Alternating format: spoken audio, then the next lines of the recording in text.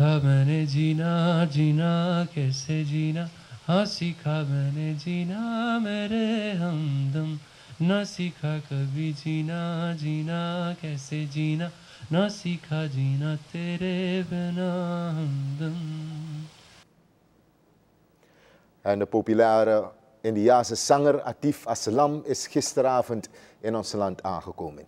Kort na aankomst heeft hij samen met de organisatie Hardcore Entertainment een persconferentie belegd. Aslam is voor de derde keer in Suriname. Hij wist niet dat hij zoveel fans had aan deze kant van de wereld, totdat hij de eerste keer kwam voor een show.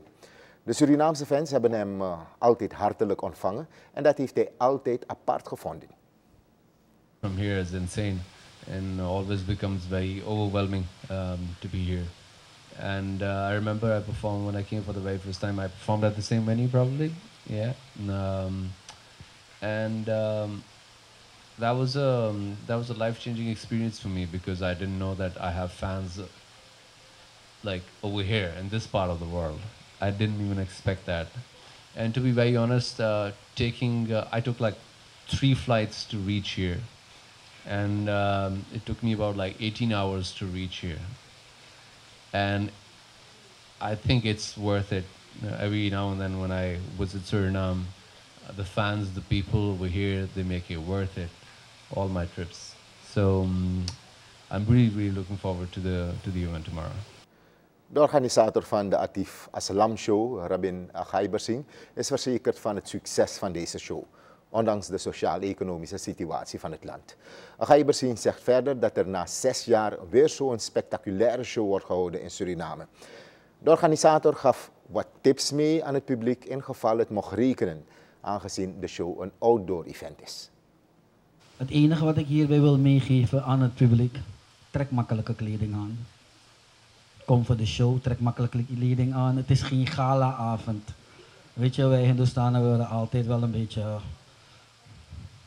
stoer aantrekken, laat me het zo noemen.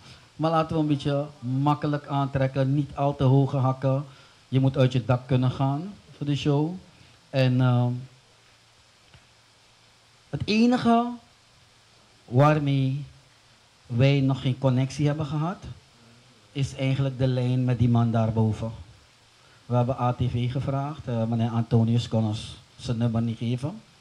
Dus we kunnen, dat hebben wij niet in de hand, hoe het morgenavond zal zijn. Tot nu toe hebben we overdag wel wat regen en 's avonds niet. Dus de mensen die daarmee wat moeite hebben, ik zal je zeggen, je viert ook Pagwa, je wordt ook nat, maak het maar lekker wet en wild.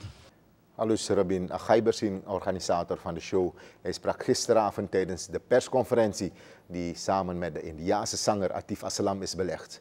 De zanger is gisteravond met zijn complete band gearriveerd om voor de derde keer een show te geven in ons land. De show wordt vanavond gehouden in het Frank Asset Stadion.